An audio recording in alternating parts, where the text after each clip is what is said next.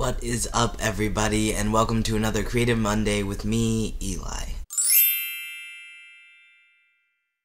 Alright, so today I will be reading a poem that I wrote last week, I believe. Last couple weeks. Yeah, that's all the intro.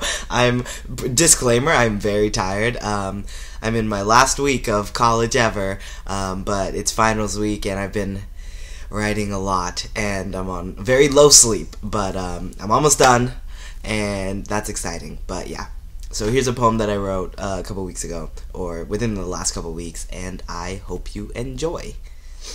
The danger of emotional sincerity and distractions.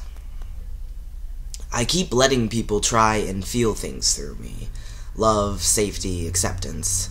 I'm a walking emotional safe spot, and this makes all the fellow sad and confused 20-somethings in my life think that maybe my comfort is good for them. Maybe I will nurture them into happiness. But I can't, and I see that from the start. I know the patterns and watch myself fall into false domesticity.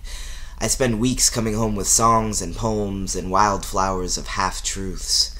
I hold people through the night until they kiss me through their tears. We lay sweating and breathing each other in at 4 a.m.s as we don't talk about why we feel so sad after sex. We let our chests heave into each other's, melting healthy friendship boundaries with each absent-minded trailing fingertip. In the moment, the connection is addictive, bodies intertwined and names moaned. We mainline body fluid and stay high on our ability to find intimacy in the napes of necks. Knowing all of someone's details can feel so damn poetic that we force the romance into it, even though we know ours is not that type of poem. It's one of fragments and broken stanzas and chaotic order, and ultimately they break down.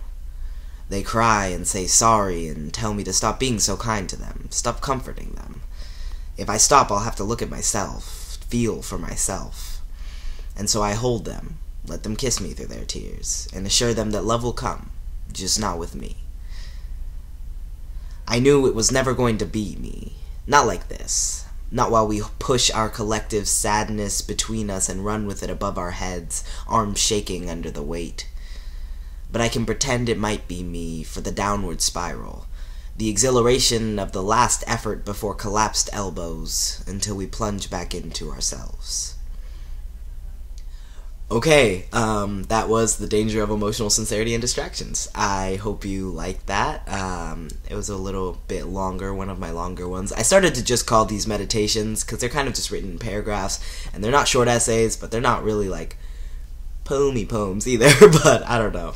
But also, exciting life news. So I turned in my senior thesis this past week, which was a chapbook. It ended up being 40 pages instead of like the 15 that I had planned, and I have like way more than that. So I basically wrote a manuscript this quarter. I wrote like a 70-page-ish manuscript, and the minimum is like 48 to 50 pages to submit for a book of poetry. So that's something I'm going to be working on after graduation, trying to get that published.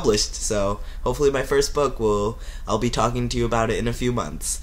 And then also, what else is new? Oh, tomorrow is my 3 months on T, so I will make a video with changes and stuff. I'll post it tomorrow at some point, probably in the afternoon. So look forward to that too.